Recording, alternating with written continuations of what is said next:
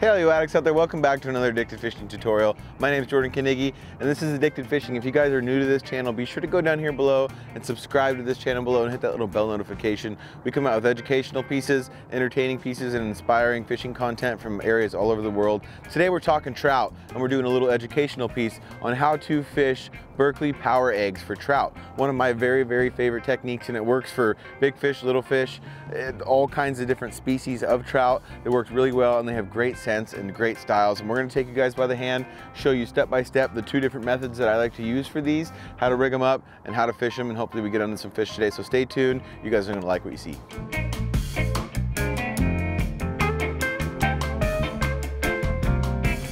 So Berkley power egg, what I have and what we're talking about when we talk about a Berkley power egg are these little rubber eggs that Berkley makes, and these things are extremely effective. It's the same kind of material that they use for their power bait, but it's in a little harder form. And that harder form makes it really convenient and really user-friendly for the angler because they don't fly off or they don't fall apart so easily. This one's a garlic scented one and this one's a normal bait scent, kind of just a fishy fish smell. I don't know, it smells like power bait, honestly.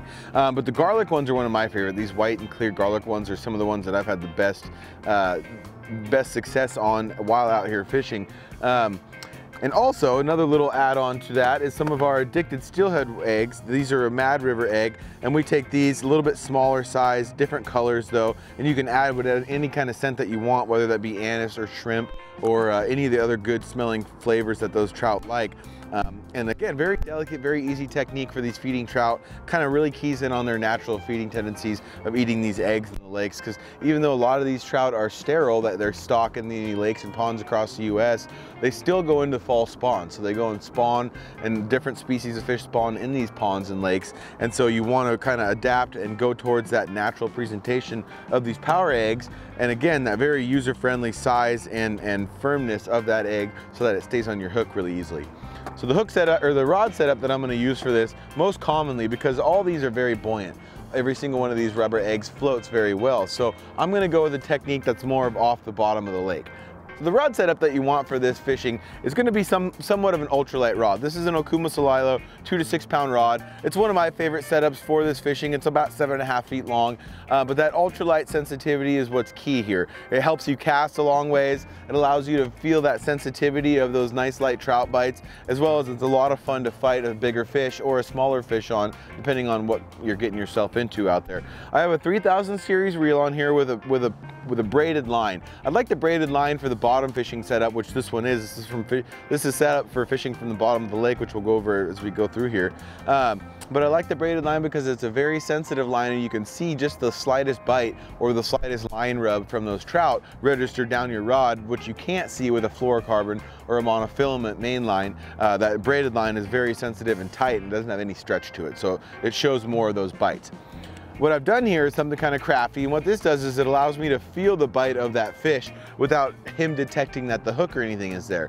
Well, I have a slide weight. This is just a tangle-free weight. It goes right on my main line here. And what I've done is I've just added a barrel swivel on there, big enough to where that weight can't float or slide over the roundness of that swivel head.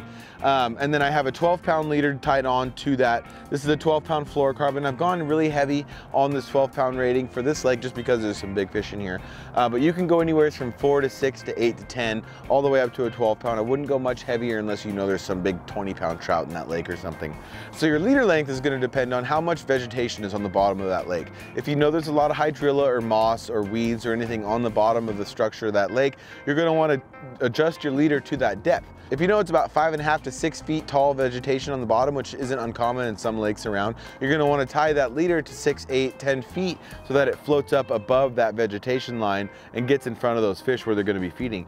Today it's a nice rocky bottom on this lake, so I went with about a 4-foot leader, 3.5 to 4-foot leader, and I have a number 2 mustad bait hook on here. You can go down to a number 4. I could recommend that for smaller trout. That way you can get a better hook set in those small mouths. But again, we're going for big fish today, so we're going to use a number 4 or number 2 size hook, and that's just another number 2 mustad bait hook. It's got the spurs on the back there, a couple extra barbs to keep that bait on there.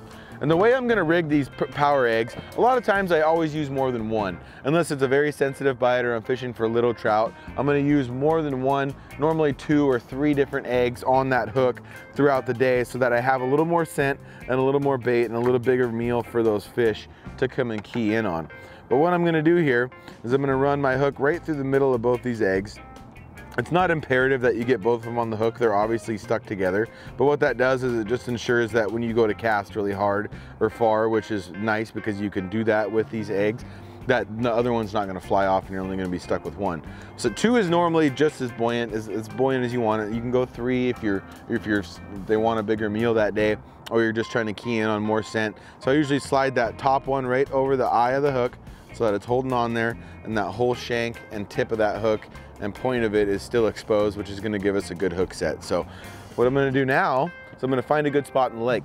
So if we're fishing in the winter, a lot of times the fish are gonna be deep. If you're fishing in the spring and summer, the fish can tend to be more shallow, feeding on that aquatic life. So in most situations, you're gonna wanna find either where they had stocked the trout in the lake, or where that migrating path of those fish are, or where the freshwater inlets are. So that freshwater inlets are gonna dump in that fresh water and some sort of feed, and it's gonna draw those fish to those areas to either just feed or spawn or whatever it might be that time of year that you're gonna be fishing. So got both my eggs on there, got about a 4-foot leader. Now I'm gonna find a good spot in the lake and I'm gonna cast this out there. The nice part about these power eggs is you can cast them as hard and as far as you want. So I'm gonna really whip this one out there, get it clear out in the lake. And the key to this is letting this get down to the bottom. You wanna sink that float, or you wanna sink that weight all the way down to where you feel a nice solid thud onto the bottom. You're gonna close that bail, and then you're gonna reel that line tight to where you have a nice tight grip all the way out to that line, to where your weight's on the bottom and you're holding against that swivel to the weight.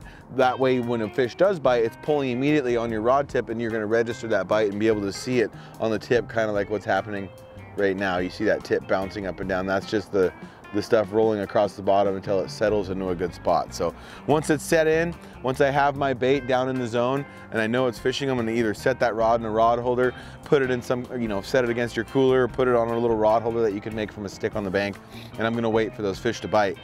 The key to it though is once you do get a bite is to let those fish fully eat it. If they're swimming around and they're nibbling at it and they're grabbing it and not fully committing to that bait, you want to let them eat it, because a lot of the times when you fish these power eggs, the fish is going to swallow it, which allows for a great hook set, and you're not going to lose that fish as you're reeling it in throughout the fight. So keep that in mind. Be sure to leave that line on the water until that fish is fully grabbed, lift it up, and then set the hook.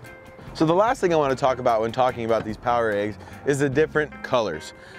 A lot of times your bite's gonna differ on either your scent or your color throughout the day. If it's cloudy and rainy outside, a lot of times I'm gonna go out of nature with a lighter or a more vibrant color, whether it be the chartreuse and clear, or the orange, or anything that's gonna radiate a little bit more light on those dark color days, or those dark sky days.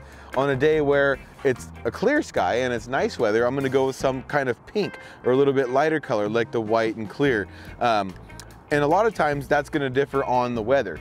Some days it won't matter. Whatever you can get in front of that fish, they're usually gonna eat. But I like to go back and forth in between cloudy skies and clear skies into what kind of color sequence that I go with. And the scent, it's good to have different scents for each different style. If I have a couple different, like here, you see I have the rainbow, which is just a normal fish scent, which is a normal power bait scent, and then I have the chartreuse, which is again a garlic scent.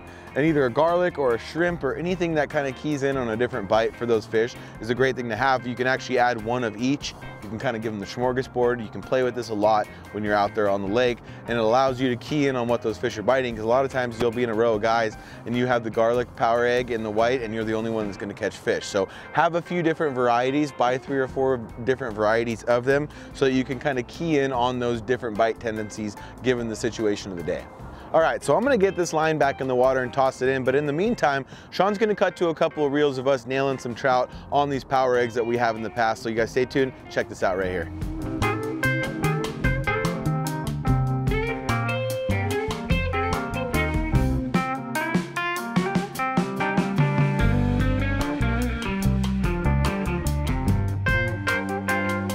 All right, everybody. Hope you enjoyed that, and I hope you enjoyed today's tutorial. These power eggs are one of the most effective and the easiest things to use out here on the lakes. I know I don't leave home without them, whether it's for trout or even salmon and steelhead. So get some of those power eggs, use this bottom fishing setup, and go out there and have fun on the lake. If you guys haven't already, be sure to go down here, hit that little bell notification for Addicted Fishing so that you can see all these new tutorials coming out every day. We're out here on the lake today and we're filming a bunch of them, so you guys stay tuned. Be sure to subscribe, drop us a little like below, and comment before you leave with whether or not you've ever caught anything on this power bait or these power eggs. We want to hear it from you guys, whether you think it works or not. I know I like it, so let's see if you do too. Stay fishy, guys, and we'll see you out there on the river.